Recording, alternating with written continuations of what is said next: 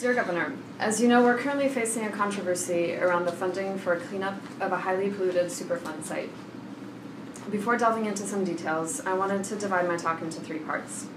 First, I'll walk you through why this has become a controversial topic today. Secondly, I'll walk you through how we can apply a cost-benefit analysis in this particular case. And finally, I'll close with some observations around possible gaps and recommendations on how to move forward. So first, some background. A decade ago, some abandoned underground storage tanks from a former foundry leaked into neighboring wetlands. Given that the company had gone out of business, it was impossible to hold them to account for the cost of the cleanup. As a result, we put in $3 million to cap the site and sequester the polluted water and soil.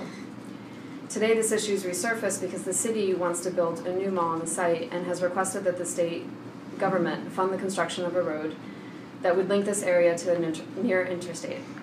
This sparked debate around who should fund the cleanup, which is estimated to cost $35 million. The local government argues that the economic benefits of a mall on the site will be widespread, so the state should cover these costs. However, the transportation agency believes that the developer should cover these costs, given that they will gain much of the economic benefits. To develop a position, you asked me to work on a cost-benefit analysis, and I'll walk you through the process of this analysis. As you know, the purpose of a cost-benefit analysis is to determine whether the social benefits exceed the social costs. The benefits are an increase in the human and environmental well-being, while the costs are the reductions in this well-being. To sum the benefits, we would calculate the willingness to pay for benefits or accept compensation for any losses that might occur. We also determine the standing, in other words, the stakeholders whose costs and benefits are to be considered, and the time over which these costs and benefits are to be counted and discounted over time. Finally, to compare the costs and benefits, we use a net present value, in other words, the discount of these values over time. And the net present value is important because it helps us rank our options, and we should only consider implementing those that have a positive net present value. For this particular case, here are some of the most important direct and indirect costs and benefits that we could focus on. Some of the potential costs of the development of this mall would be the actual cleanup of the site and the ongoing monitoring of any lingering contamination, certifying compliance and authorizing sites for redevelopment, building and maintaining a road or necessary structures such as bridges or parking lots, loss of revenue of existing local and state businesses, increased traffic as well as air and noise pollution in the area, and any resulting shifts in demographics of these areas.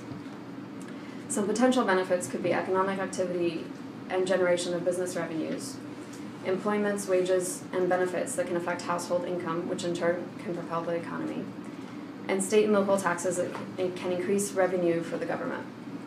It's important to note that many of these issues can be seen as either costs or benefits, depending on the different stakeholders' point of view. For example, a large new mall can increase the property value in some surrounding areas and decrease it in others. As far as time frame, it would be important to capture each phase involved from the cleanup of the development construction to its functioning in the long term, so we can project the potential long-term costs and benefits.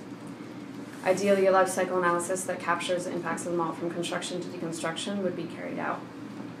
Regarding the geographic scope, it's key to include in the study the actual site plus a certain radius of surrounded areas and neighboring towns to ensure that cost-benefit analysis gains a full picture of the impacts of the project. Each cost-benefit would require different scope depending on the impact and how far it would reach the surrounding areas. Consultation with local stakeholders can be helpful in determining the scope.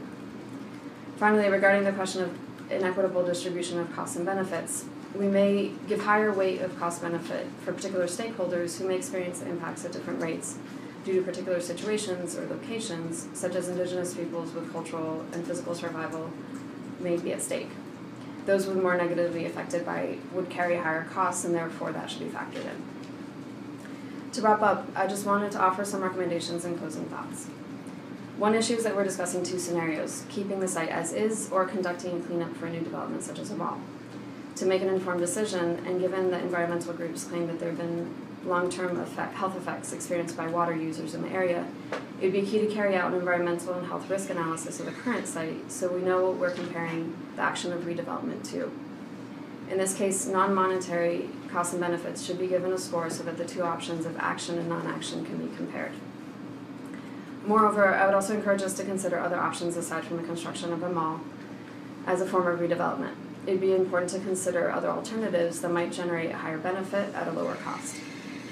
Taking these steps and conducting a cost-benefit analysis will give us a more comprehensive picture of the situation and fill in some important gaps of information that we currently face to make an informed decision. A well-done cost-benefit analysis will help us determine which course of action, as well as how much each party should contribute to make this plan actually happen.